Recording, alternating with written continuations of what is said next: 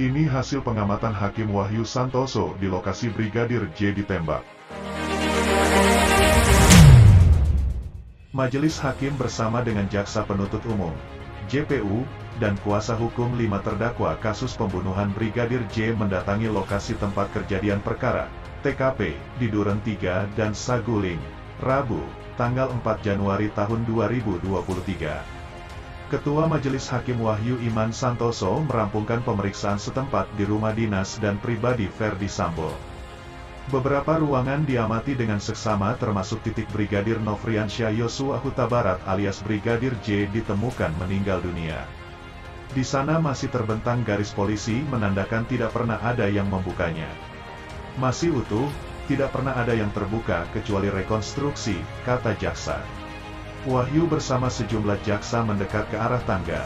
Jatuhnya di sini, ucap jaksa. Jaksa kemudian mewanti-wanti kepada seluruh pihak yang berada di dalam rumah. Dia meminta tidak ada satupun barang-barang yang diacak-acak. Tolong jangan mengubah sesuatu, ujar jaksa. Wahyu ditemani jaksa naik ke atas melalui tangga, diikuti penasihat hukum kelima terdakwa. Potret hakim, jaksa dan penasihat hukum berbincang di TKP Brigadir J masih hidup.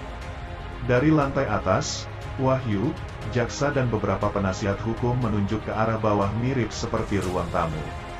Entah apa yang dibicarakan oleh mereka, tak lama setelah itu, Wahyu menemui jaksa lain. Tampak penasihat hukum, Baradae yakni Roni Talapesi bersama mereka.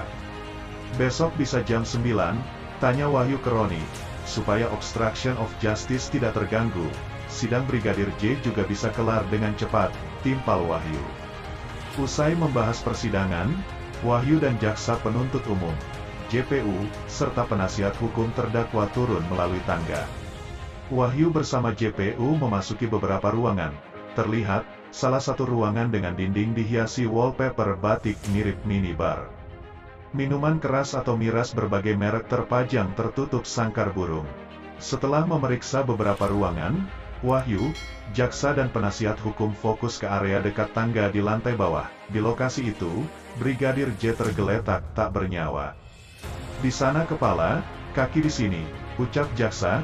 Jaksa kemudian menunjuk langit-langit. Ada bekas tembakan yang terlihat. Kemarin sudah undang ahli saintifik yang menggunakan tali dan senter dan besi. Dihubungkan titik semua tembakan pakai benang, ini pak ini dan ini, jaksa menjelaskan. Penjelasan jaksa menjadi penutup. Wahyu resmi mengakhiri peninjauan di lokasi tewasnya Brigadir J. Oke, terima kasih penasihat hukum, mulai besok kita berdiskusi di persidangan. Tidak ada komentar sama sekali di ruang ini. Sidang dalam kesempatan ini saya nyatakan ditutup, ujar Wahyu. Wahyu menjelaskan, persidangan kasus pembunuhan berencana maupun obstruction of justice penembakan Brigadir Nofriansyah Yosua Hutabarat alias Brigadir J dilanjutkan pada Kamis, tanggal 5 Januari tahun 2023. Adapun agendanya pemeriksaan terdakwa. Besok dimulai lagi sidang untuk terdakwa Baradae dengan agenda pemeriksaan terdakwa pukul 9 pagi di PN Jaksel, katanya.